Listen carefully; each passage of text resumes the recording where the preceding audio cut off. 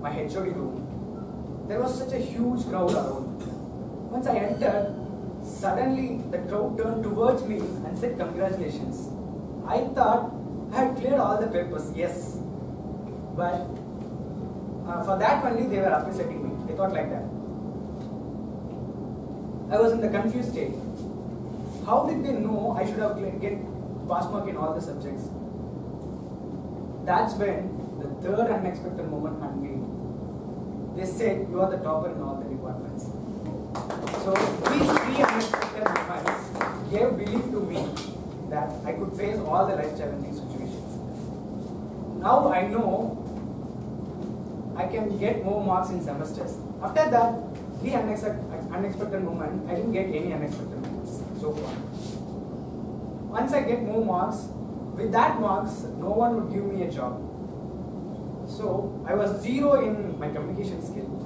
Once I realized that, I started to kill the English words as well as my friends.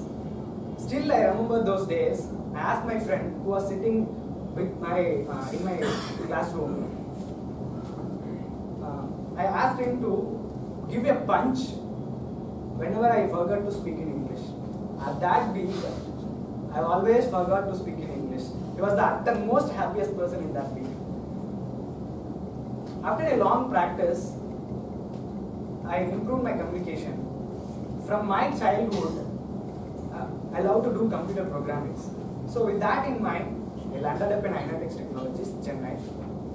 Once I entered into Inatex, they threw me in the support team, which doesn't even have a smell of programming.